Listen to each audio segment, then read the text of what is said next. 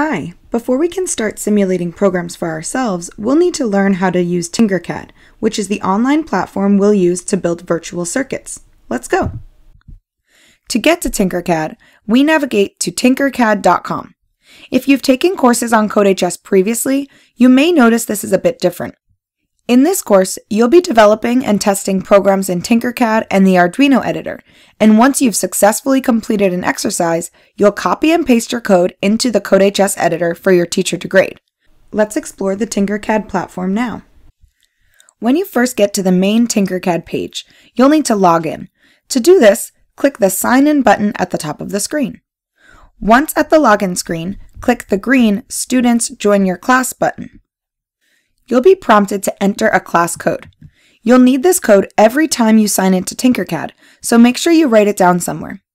When you click Go to My Class, you'll need to enter your nickname.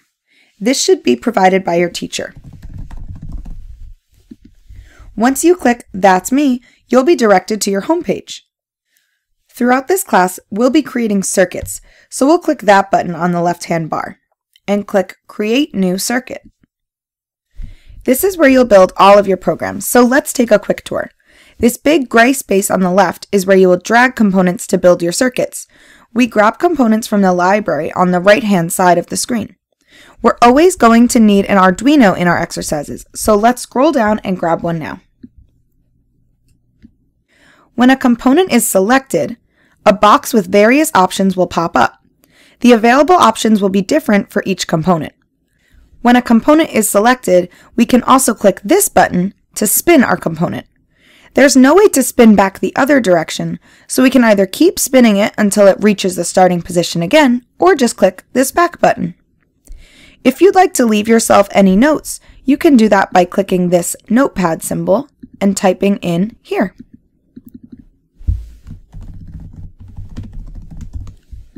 All Tinkercad programs will default to pretty silly names, so to change the name to something descriptive, simply click the title here, and I'll name this one Blinking LED.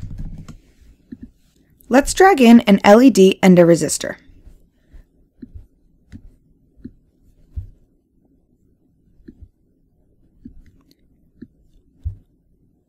I want to connect the LED's long leg to pin 5, so I'll click the long leg and then click 5.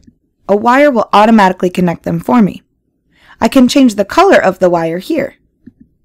I want to also connect the short leg to one side of my resistor. Note that it does not matter which side of the resistor is connected here.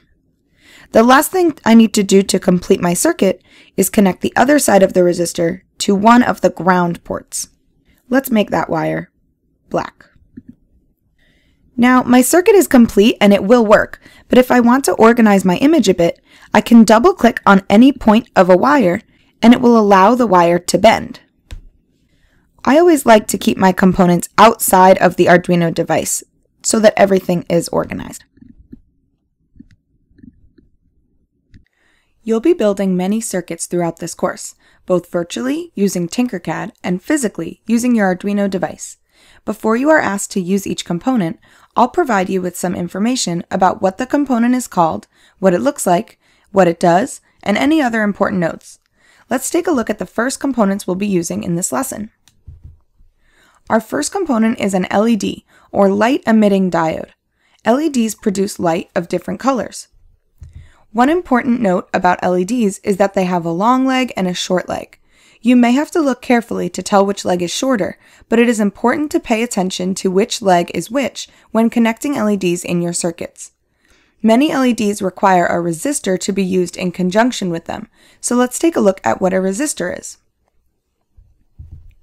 A resistor is used to reduce current flowing through a circuit or component. Resistors use different colored bands to depict their resistance value. We won't discuss how the color code works in this course, but you'll be able to change the resistance value in your simulated circuits in Tinkercad, and your teacher will provide you with the correct strength resistors for your physical circuits. Resistors can be connected in your circuit in either direction. Now it's your turn to explore the Tinkercad platform on your own.